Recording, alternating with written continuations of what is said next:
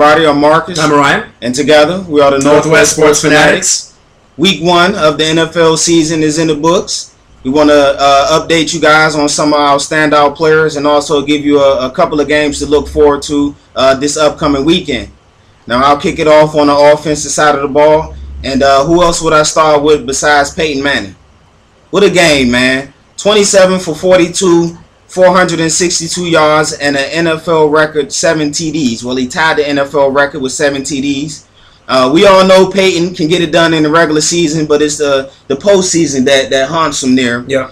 He's off to an MVP start, and he's looking for his record 5th MVP, and most important, his 2nd Super Bowl. Yeah, and no picks, and he would be the first quarterback to win Super Bowls of 2 separate teams if he does. That's a shout out to Peyton. Keep doing your thing. Second, I got 2 players here. First, I'll go with Colin Kaepernick. Wow, what a game, man. 27 for 39, 412 yards, 3 TDs, no picks as well. In the win over Green Bay. I think me, as well as a lot of people, we underestimated his ceiling. Yeah, absolutely. And it's scary, to think about how good he's going to get because this is really his first full year as a starter. And his new weapon he got out there, Ncaa Bolden. Wow. 13 receptions, 208 yards, 1 touchdown. And as they get more rapport as the year goes along, get Crabtree back, Vernon Davis, Frank Gore. Man, that 49er offense is looking scary. And we haven't even seen LaMichael yet. Oh, man. Shout out to Rick Gatewood, man. Y'all got something good out there in the Bay Area. My third, I'm going to go with a couple of receivers. They all had big games. A.J. Green, Cincinnati Bengals wide receiver. To me, he's the 2nd best receiver in the NFL. 9 receptions, 162 yards, 2 TDs, and the close loss to the Chicago Bears out there. Andy Dalton, you had a pretty good game, and you got a nice weapon to throw to out there. I got to go with your boy out in the Bay, Vincent Jackson, V-Jax. He had a nice game, 7 receptions, 154 yards. Y'all lost a heartbreaker to the Jets. Yeah. But, it's the NFL. Those things do happen. Come back next week, have another performance, and hopefully y'all can get in that win column. I got to go out to St. Louis, to the Lou. Jared Cook. Wow. Tight end they picked up from the Tennessee Titans. Give Sam Bradford some new weapons there. 7 receptions, 141 yards, 2 TDs. And he could have had a 3rd TD if it wasn't for Honey Badger poking that ball out to him as he was getting close to the end zone. My 4th player, I'm going to go back to the Bay Area, Terrell Pryor. Yeah. Wow, he gives the Raiders some hope out there. 19 for 29, 65% completion percentage, 217 yards, 1 TD, 2 picks. He also rushed 13 times for 112 yards. He almost pulled off the upset against the Colts. He had a crucial pick at the end, which kind of shows that he's still a young QB and he's still learning. But once he get it down packed, man, watch out for Terrell Pryor out there. Yep, should have started him last year. Hey, they wanted to go with Carson, man. Yeah. But Terrell Pryor, you well on your way as the dynamic of the QB is changing. Yep. And you sooner we're gonna have to include Terrell Pryor in that group of QBs with the Russell and the Kaepernick and RG3s. Last. Ah, man. It hates me to say it, but LaShawn Shady McCoy. What a game he had, man. 31 rushing attempts, 184 yards, 1 TD in that new Chip Kelly offense. He had some nice runs, kind of some video game runs, man. Yeah. Like he was playing Madden out there. The spins, the jukes, the hurdles. Yep. If you follow the Chip Kelly offense at Oregon, his running backs have good years. LaMichael James, Kenyon Barner, LeGarrette Blount. So his backs always have big numbers, and it shouldn't be no different with Shady McCoy because I put him a step higher than those LaMichael James and Kenyon Barner. No disrespect to them, but they just not shady out there. Now, I would say look for him to maybe rush for 2,000 this year. I mean, to be honest with you, if he keeps up this kind of pace and doesn't get injured, 2,000 yards, I don't think would be that crazy to talk about, to be honest with you. Yeah, he definitely can do it, but another thing is he got to stay healthy, too. That's true. Let me knock on wood. I don't wish no injury on no man. I think Adrian Peterson has some competition, though, this year. Oh, yeah. You know what I mean? I think based on his running, I mean, he almost had 200 yards the first game. Is he going to do that every game? No, but, I mean, it looks pretty good so far. Yeah, and Chip going to run that ball, too. Yep. So, Now, what about you on the defensive side of the ball? Some of your standouts there? All right, well, I'm going to start off with, obviously, the secondary. I'm going to go with some standout players, and I'm going to go to linebackers who made some plays. So first, I'm going to go LaRon Landry, former Redskin, former Jet from last year, Pro Bowler. Colts decided, hey, we need some defensive help. Let's pick you up. He got 10 tackles, 5 assisted in that first game. Raiders almost pulled off the upset, but with those key tackles towards the end of the game, Landry, obviously I salute you. Stay healthy this year. You look great, and obviously one of the better safeties in the league. Next, I'm going to go Dimitri Patterson from the Dolphins. He plays corner. He's a no-name player, but obviously with the Browns, with Weeden, there was so much hype in that preseason. Is he going to turn up? Is he going to take it to that next level? Not yet. I mean, it looked like he was on that corner about to turn that page, but just not yet. But he had 2 picks, obviously, on Weeden, and that really sealed the deal for them. They won 23-10. Look for him to keep progressing as they move forward. They did lose a lot of pieces in free agency, the Dolphins did. Next, I'm going to go with the Bears.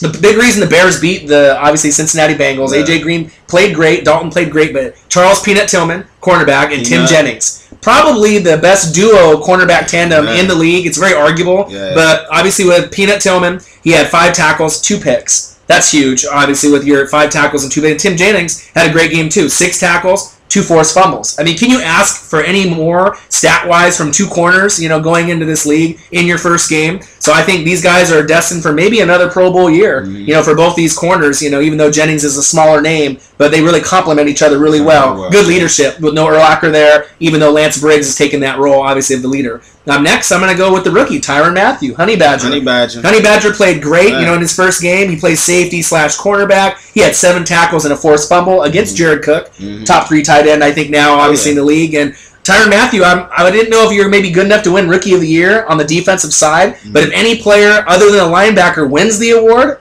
you might have to consider him, based on his stat line. Obviously played great. They did obviously lose the game, to the Rams, last-second field goal, but that wasn't Honey Badger's fault. I mean, he's doing everything he can, staying out of trouble, not smoking, obviously keeping his head straight, so that's good for him with Patrick Peterson, obviously mentoring him along the way.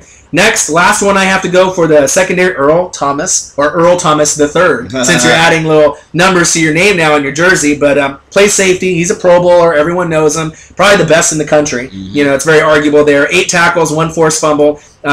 You barely squeaked out a win against Carolina, 12-7, but you were in Carolina. You did have to fly all the way to the East Coast. You had a morning game, so that had something to do with it. And Seahawks look a little flat, but you can tell Carolina's D is on the uprise. With Kuechly and some of these players that they have, started to Atele. So Charles Johnson on the DN. So obviously Earl Thomas had a huge game. That helped them obviously get that victory towards the end. And then I'm going to transition now into linebackers.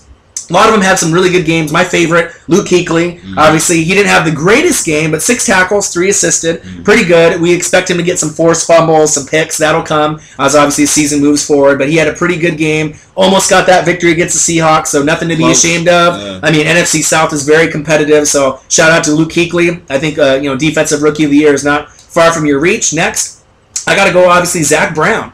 And this is a name of a player you might not really know. He's on the Titans. He's a linebacker. He had 8 tackles, 2 sacks. And those sacks were really critical, obviously winning, in your key game. Obviously the Steelers, had Marquise Pouncey go down, ACL, MCL injury. Their season might be over. I don't want to call it too early, but that was a huge win for them to pick up. So look for him and the rest of the Titan crew. C2K, Chris Johnson, going to race a cheetah soon. We'll see how obviously fast he really is. But obviously Tennessee, I don't think is a playoff team. But look for them to win maybe 7-8 games, as we move forward. Next, I got to go for one of my favorite linebackers, Jared Mayo.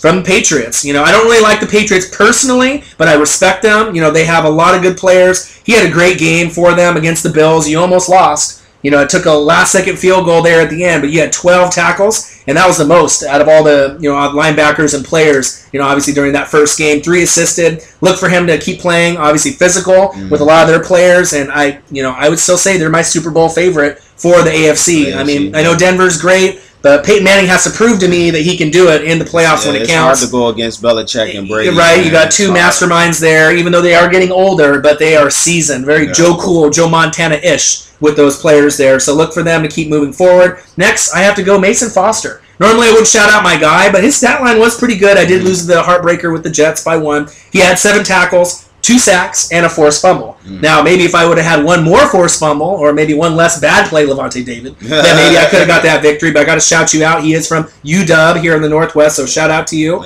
And then, obviously, last, I got to go Ryan Kerrigan. I think he might be my top 2 favorite player on defense, not on my team. I'm really jealous. This guy plays great every game. He puts in a lot of effort. 7 tackles. He had 1 sack, and he had a forced fumble. I mean, can you ask any more? I mean, the guy's going to give you pick sixes. He's going to bat the ball away. He's going to get you big plays, and he brings it every game. And like I said, I know Marcus likes Brian Arakpo and a lot of these other players, London Fletcher, but to me, Ryan Kerrigan is their best player on defense, at least right now as we move forward going into the season. So next, that's pretty much all the players I got to talk about right now. Now we're going to transition, and we're going to go into games to watch, obviously, this weekend. I'm going to start off with college, and then we'll go to pro with Marcus. So for college, Oregon Ducks, they're number 2 in the country. They're going to play Tennessee, and obviously Tennessee Volunteers are 2-0. They played some weak opponents going into the game, but it is in Autzen, and I would imagine it's going to be a pretty fun game, at least in the first half, pretty competitive. SEC always thinks that they can beat the Pac-12, no matter who the opponent is, so I imagine that'll be a high-flying game. Ducks should put up maybe 50 or 60. I don't know how many points that Tennessee is going to put up, but it should be pretty entertaining. But the game that I'm really, really looking forward to, even though I'm a Duck fan, Texas A&M versus Alabama. In College Station, Johnny Football. Let's sign some autographs. Let's see what we can do here. Get some money. Well, I didn't get any money, but we'll see where that goes. But Bama is legit. They're number 1 in the country. Their D is solid. C.J. Mosley. You got Clinton Dix. You got plenty of good players there. On the offensive side, Amari Cooper. You got T.J. Yeldon, A.J. McCarron. And they got a plenty of offensive linemen that'll go in the draft. So should be pretty competitive. I don't really know who's going to get the upper hand. Is it going to be the A&M offense that's ranked top 5? Or is it the Bama defense ranked in the top 5? I'm not really sure. Should be a heck of a game. And if you're not watching that game this weekend, you're not a sport fan. You got to watch that game. That's a must-watch game. So, Marcus, for NFL, who are we watching this weekend? So, on the NFL side of things, first off, we got to start with the Washington Redskins versus the Green Bay Packers. Now, I'm not biased because it's my team, but this is going to be a very important game early on. Both teams made the playoffs last year, and you don't want to start off 0-2. No. So it's going to be a big game. Green Bay, they got the best QB in the league. Double check, Mr. Aaron Rodgers. They got a beast mode outside linebacker and Clay Matthews, who's determined to hurt everything. Dirty player, a little bit. They got a nice triple threat receivers. Got James Jones, Jordy Nelson, Randall Cobb. And they got Eddie Lacy back there, who had a pretty decent game for them. Jermichael Finley actually came to play. I was saying no Carton team.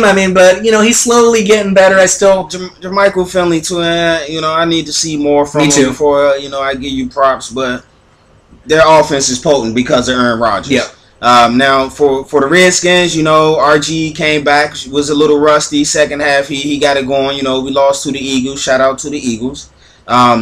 Alfred Morris, we got some things we need to correct. He fumbled. Too many penalties. Kyle Forbath missed field goals. But again, neither team wants to start off 0-2, so that's going to be a huge game for you guys to watch. And later on that day, we got the Denver Broncos versus the New York Giants. Manning Bowl. The Manning Bowl. I mean, what more can you ask for? Peyton coming off the historical night that he had. Eli coming off the 3 interceptions game that he had. So, Brandon Jacobs is back with New York. So they're going to be rocking out there in New York, hoping to avoid going on to as well. Right. Shout out to Victor Cruz, 3 touchdowns in that first week. You're one of my favorite players, even though you're not on Tampa. Yeah, shout out to Victor Cruz. I didn't get you in my top players of the week because I'll get you somewhere down the line. You always there to make plays. I wanted to give a shout out to some other players. But salsa. Yep. Got a salsa dance for you. There you go. You're one of the best players in the league. But that's going to be a big game, man. So there you have it. Washington versus Green Bay. Denver Broncos versus the New York Giants. That's our take on week 1. You can follow me on Twitter, MarcusHill_NWSF. And Orion_NWSF. Hit us up on Facebook.com/NW Sports Fanatics. And we want to shout out our sponsors and all the people that are obviously supporting us. Thank you. We appreciate that. Shout out to my man Banner Bob for the banner in the background. Hit him up at designshack.net. Also, follow us on Instagram at NW Sports Fanatics. I'm Marcus. This is Ryan, and together we are Northwest Sports Fanatics.